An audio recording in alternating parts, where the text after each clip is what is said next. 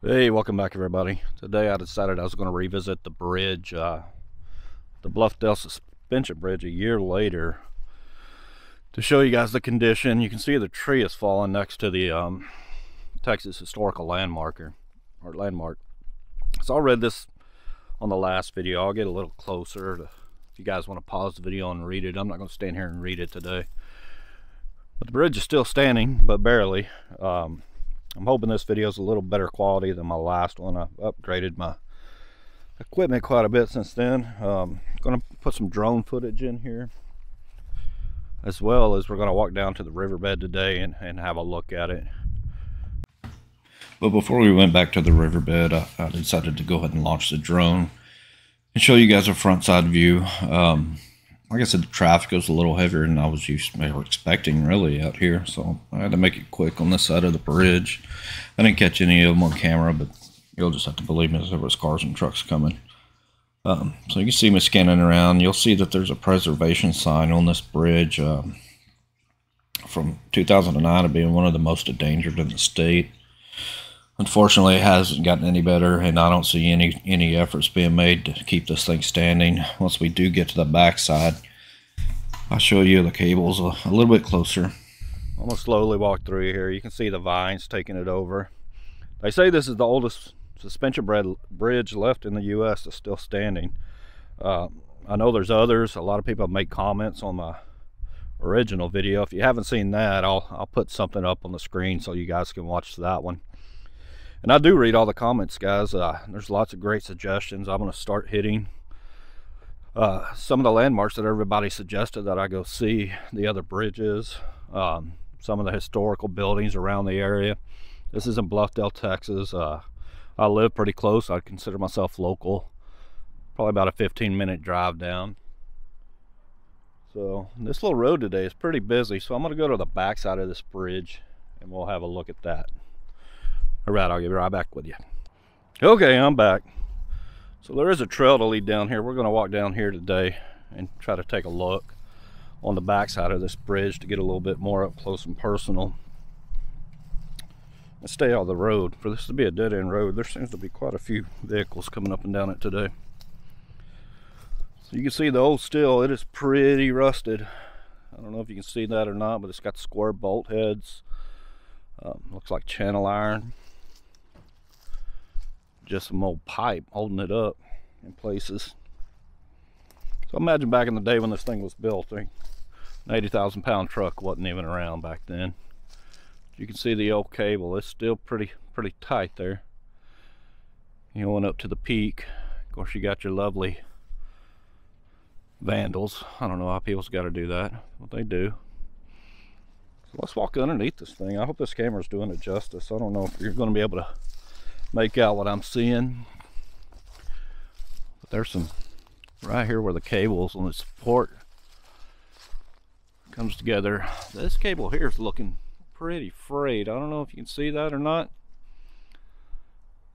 but I imagine once that starts popping the rest of the way loose, this old bridge is gonna be down.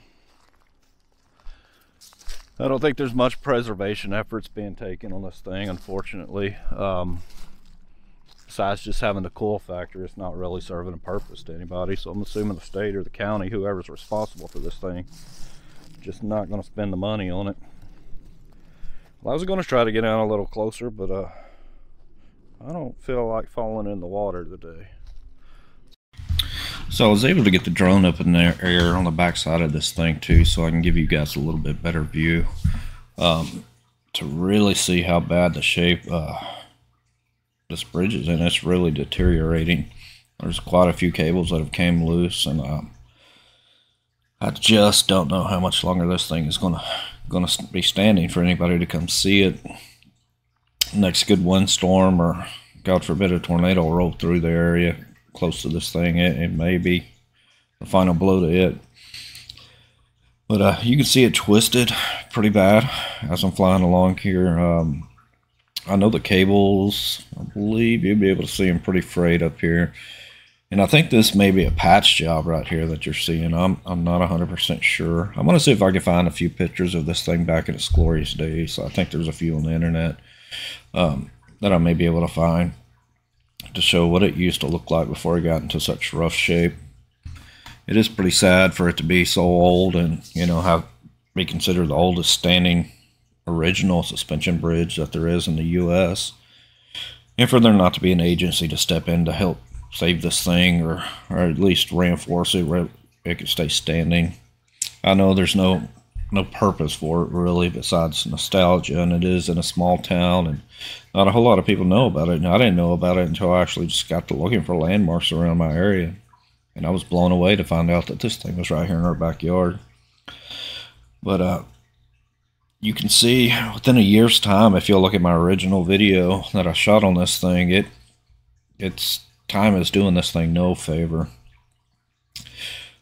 It's pretty easy to get to. It's just I don't know, maybe a quarter mile off of Highway 377 that runs right through Bluffdale. So if you're in the area, look it up on Google, and I'll put some the GPS coordinates in the description down here as well.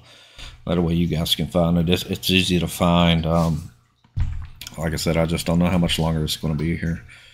But guys, I appreciate you watching this video. If you enjoy this type of thing, just drop me a comment. Let me know something that you would like to see, or any ways that I can improve this, or something that I missed here that you guys see.